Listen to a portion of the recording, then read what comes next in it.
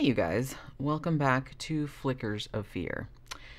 So, as anybody that has Netflix probably knows, I mean, Netflix is generally not the first or the fourth or the ninth or the 15th or anything streaming service that you would go to when you were looking specifically like for some good horror. Like, they do have some good stuff on there, but you know, other streaming services tend to have like a better selection. However, every now and then they will surprise me by platforming a real kind of underseen gem, I guess.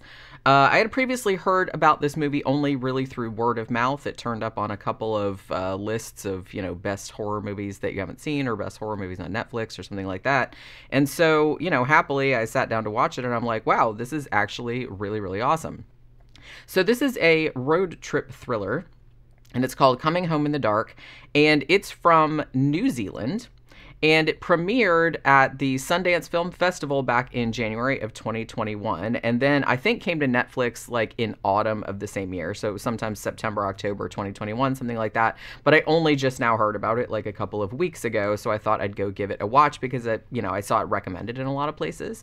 So this was actually directed by a guy named James Ashcroft. This is his feature-length debut. He had previously only made shorts prior to this, as far as I'm aware, and maybe like an episode of television. And the screenplay was actually penned by him and a guy named Eli Kent, and it was based on a short story from 1995 by a New Zealand author named Owen Marshall. Now, the story is very, very straightforward, and if you are at all familiar, you know, with horror of any kind, particular, you know, subgenres, then this setup will be very familiar to you. But I have to say that the character work in this one is great, the acting is great, and it's just like a brutal, very, very tense movie. And I think all of those things like make it a really mesmerizing watch. It just kind of like leaves you really, really anxious and like really unsettled like the whole time that you're watching it. So at the very beginning of the movie, we open on this just awesome, like very, very ominous kind of shot. And it immediately sets this whole like disquieting tone for the whole movie that it just maintains the whole time. So we see just like, I think it's a Mercedes, and it's clearly sort of abandoned on the side of the road. Its door is like wide open, and there's this swatch of like pink fabric, like it looks like it's maybe from someone's skirt or something, and it's just kind of hanging out the door. I was gonna say driver's side, but I guess this is New Zealand, so I guess it's the passenger side. And it's just kind of like a gently undulating in the breeze. So the camera kind of lingers on this silent, empty car. You're presuming it's empty for a few moments.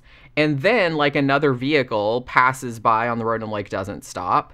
And so, you know, which is kind of good because the occupants of that car are just kind of like oblivious to the foreshadowing, like to their own fates, which is going on like right over here, like on the shoulder of the road. So we then get introduced to our main characters, which is like a family of four, and they're on a road trip into these, you know, breathtakingly gorgeous, like very craggy mountains of New Zealand.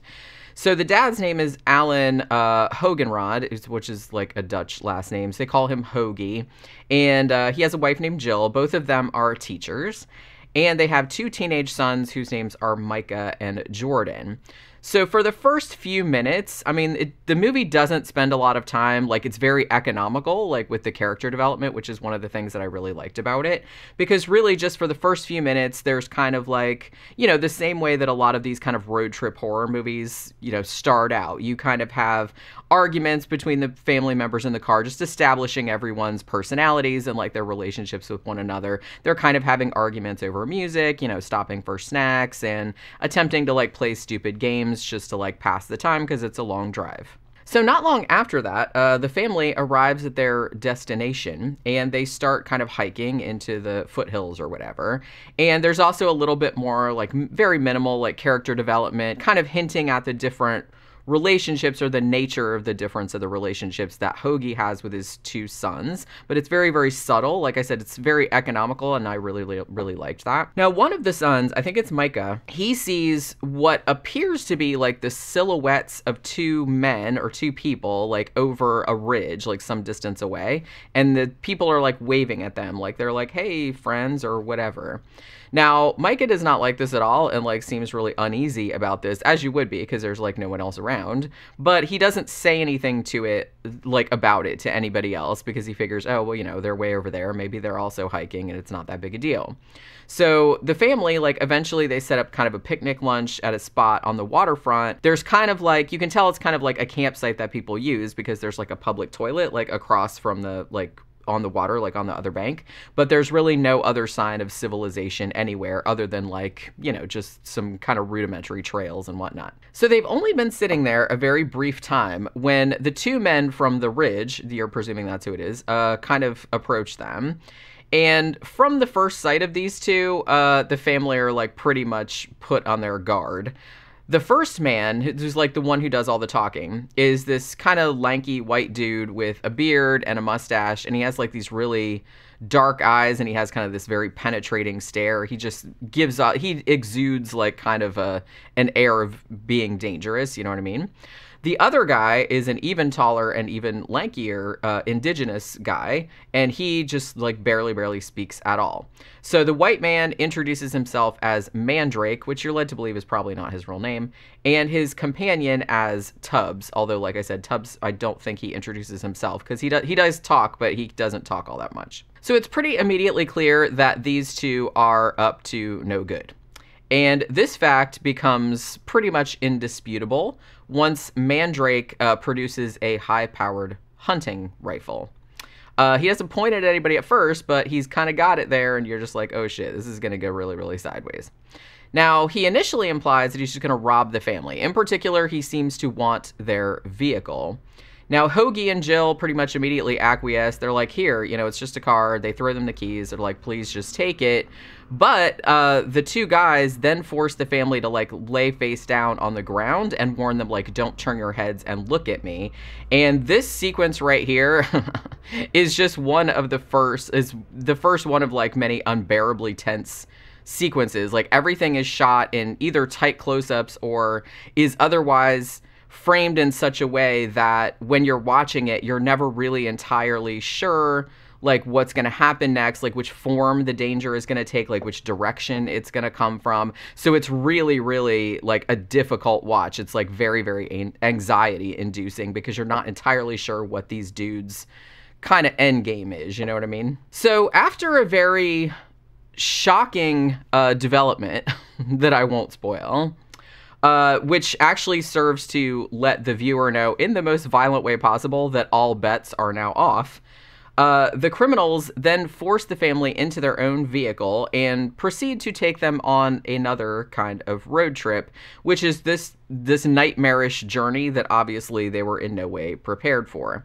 Now, along the way, more information gets revealed about the principal characters, like both the protagonists, the family, and the antagonists, that kind of a little bit like muddy the waters of morality somewhat. I won't go so far as to say that you grow to sympathize with the attackers, because Mandrake in particular is like pretty much a sociopathic monster. But as the details of their backstories and what's hinted at maybe like some prior knowledge of Hoagie's history kind of unfolds as the story goes on, it starts to become more obvious that whatever is going on here, it isn't like a stark black and white type of situation. So this movie, I mean, at its heart is just, it's a very simple, but it's a very chillingly effective thriller. I mean, it just cranks the anxiety level up to 11 from pretty much the very first frame and just leaves it there until the end credits run. Like I said, you just watch it with kind of like your heart in your mouth the whole time because you're not sure what's going to happen. Like I was kind of watching it and I had kind of like a little bit of a stomach ache. But it also has like another layer of depth to it.